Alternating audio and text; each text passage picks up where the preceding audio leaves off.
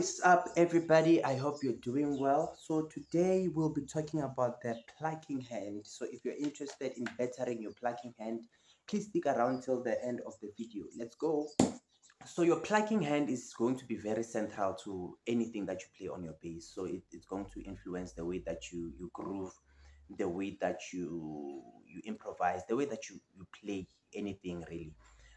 So it's important to have some sort of ability and flexibility on your plucking hand. So I'm going to be showing you a few exercises that will help you in that regard. So the first thing that you want to do, find any point on your fretboard. So the focus of the exercises are on the right hand or the plucking hand. So any point, it doesn't matter. Just hold on to any note. So for instance, you can hold on to the F, right? So the first thing that you want to do is that. The second thing I think would be to have a metronome. So my metronome is on my phone. I'm using my phone to record. I would have loved to be using the metronome to show you guys. But yeah, have a metronome and find a speed that is moderate, that is comfortable. You don't want it to be too slow.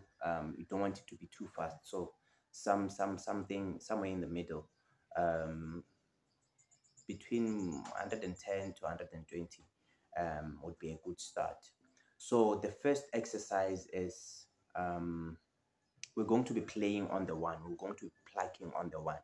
So on your metronome, say you have 1, 2, 3, 4, 1, 2, 3, 4, 1, 2, 3, 4. So the way that we're going to be plucking, we're going to be playing on the one, plucking on the one, interchanging our fingers. So that's something that's very important. A lot of people focus on one finger, which later disadvantages them, because there's a lot of things that require you to have the ability to play with two fingers. There are certain things that I legit bet you that you cannot play them if you are still using one finger. So the exercise is based around developing your mastery in both fingers.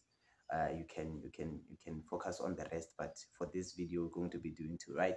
So two fingers. So on the 1, 2, 3, 4, 1, 2, 3, 4, 1, 2, 3, 4, 1, 2, 3. So interchanging them like that, like 1, 2, 3, 4, 1, 2, 3, 4, 1, 2, 3, 4, 1, 2, 3, 4, 1, 2, 3, 4, 1, 2, 3. So you are busy interchanging the fingers. Index finger, middle finger, 2, 3, 4. Index finger, 2, 3, 4. Middle finger, 2, 3, 4. 1, 2, 3, 4. So after you've done that, we will move on. So this one focused on the 1. So we're going to add the 3 of the same time signature or the same tempo.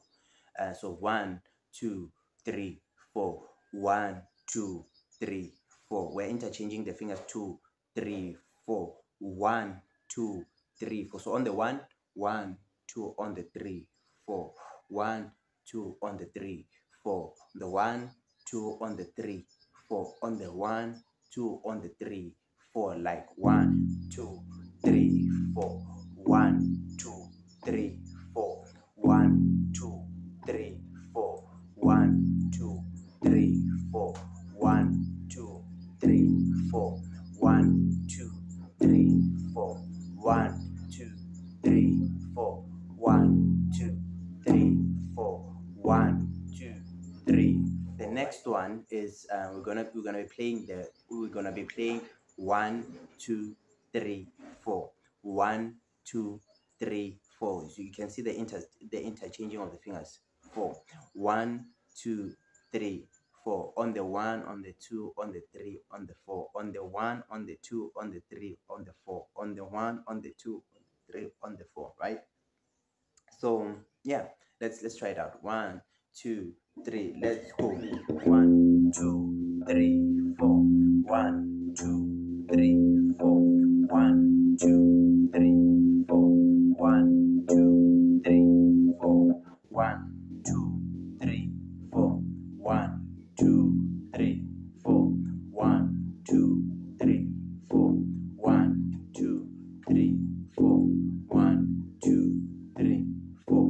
1, 2, 3, and 4. So you can play that until you're comfortable with it, and then we move on to the fourth exercise I have for you.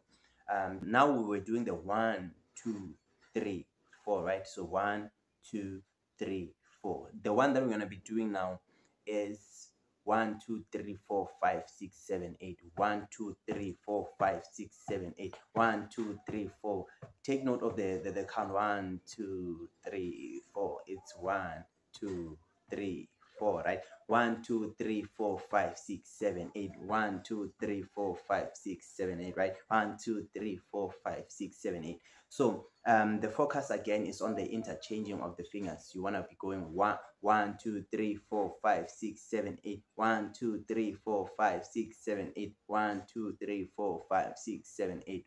The count is still going. So that's why I said it's important to have your metronome going, so that it helps you keep count of what you're doing and what you're playing. 2, okay, 1, 2, 3, 4. So 1, 2, 3, 4, 5, 6, 7, 8. 1, 2, 3, 4, 5, 6, 7, 8. 1, 2, 3, 4, 5, 6, 7, 8. 1, 2, 3, 4, 5, 6, 7, 8. 1, 2, 3, 4, 5, 6, 7, 8. 1, 2, 3, 4, 5, 6, 7, 8. 1, 2, 3, 4, 5, 6, 7, 8. 1, 2, 3, 4, 5, 6, 7, 8. 1, 2, 3, 4, 5, 6, 7, 8. 1, 2, 3, 4, 5, 6, 7, 8. 1, 2, 3, 4, 5, 6, 7, 8.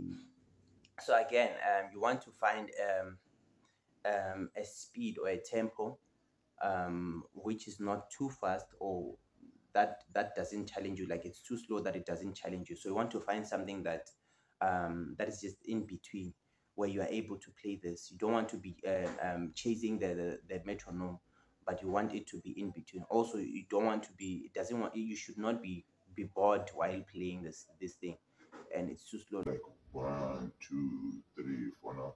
So find a place in between that will help you be able to play this thing nice. Fifth and final exercise I want to show you, still on the same tempo. 1, 2, 3, 4.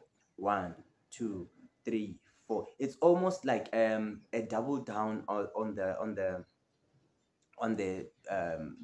last exercise, the fourth exercise.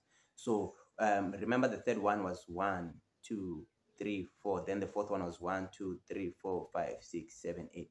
This one is, it's almost like we're doing 1, 1, 2, 3, 4, 5, 6, 7, 8, 9, 10. It's just that I cannot count. I cannot count and keep to the tempo. Let me just demonstrate it. So 1, 2, 3, 4. 1, 2, 3. Oh, 1, 2, 3, 4. 1. I'll be counting with my foot so that I can't play and count at the same time.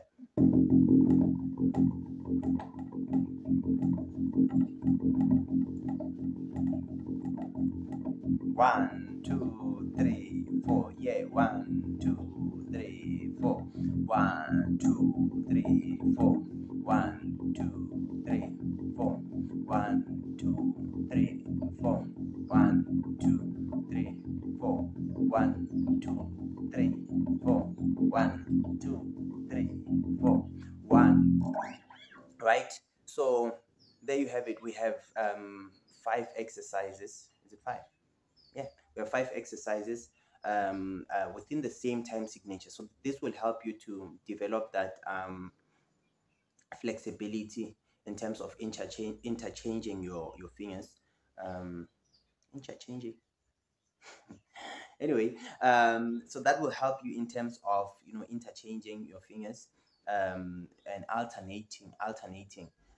So you need that alternation if you're going to develop your your speed and develop your ability to play a lot of things on your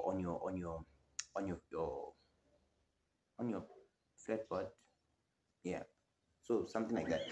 So you want to have that, because there are certain things that would require you to have just two hands. For instance, while on the same key, we'll be using F. So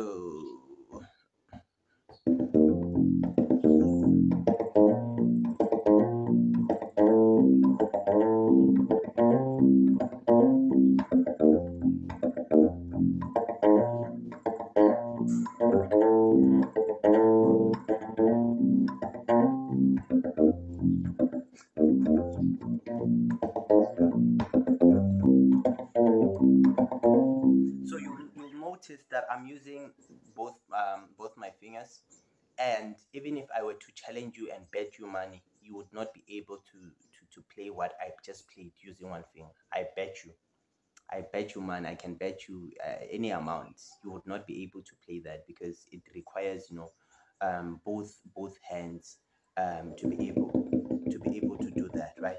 So again, just going back to our exercises, just a recap. We focused on the one. We focused on the one and the three. We focused on the 1, 2, 3, 4. We did the 1, 2, 3, 4, 5, 6, 7, 8. Then lastly, we did the 1, 2, 3, 4, 5, 6, 7, 8.